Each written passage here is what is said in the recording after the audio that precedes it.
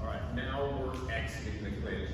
Reality of it is, a lot of times the clinch, if you're in a ring fight, it's just going to be broken up. You're going to be locked up, and it'll be broken up for lack of activity. But there is potentials where you may want to disengage on your own. And what's important here is that you don't just try to step out, because the position we would be in if we just step right out, we're stepping out into the power band of a number of different strikes. Because reality speaking, I can get kneed and elbowed, I can get straight punched, I can get kicked. There is no real safe zone until I go from about here all the way out to here. And that's a lot of ground to cover in one spot. So instead of exiting straight out, we're going to make a little bit of a turning motion. So I can step in, I can turn, and then I can exit.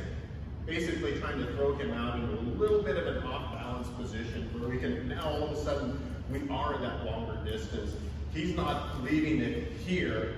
I'm kind of taking him out of it in a little bit of a movement. So we cover this movement in other parts of the course, but essentially what I'm doing is I'm stepping in, getting close, and now I can start to manipulate his center of gravity because we kind of occupy the same place. So if I'm kind of pulling him in through here, but then disengaging. In some other cases, we have pull, stay connected, hit, pull, stay connected, and sweep.